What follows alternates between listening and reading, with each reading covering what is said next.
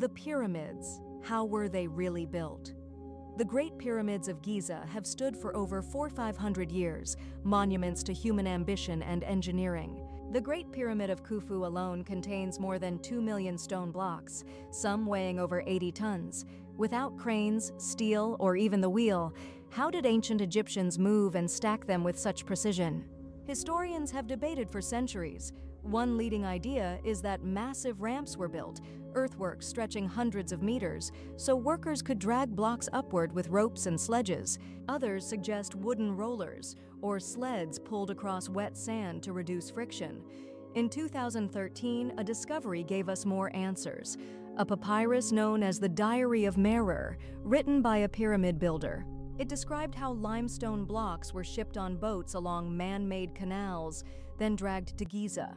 This wasn't just construction, it was an entire logistical system, a supply chain on a scale the world had never seen. But the pyramids hold deeper mysteries. They are aligned almost perfectly with the cardinal directions, within a fraction of a degree. And here's the mind-blowing detail.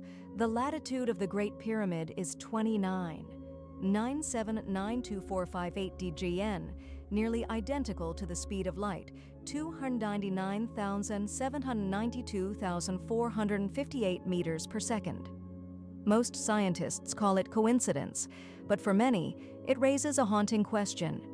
Could the builders have known more than we think? Some claim aliens or lost technology, but the truth may be even more impressive. With tens of thousands of workers, brilliant engineering, and generations of knowledge, the Egyptians achieved something no machine of their time could match.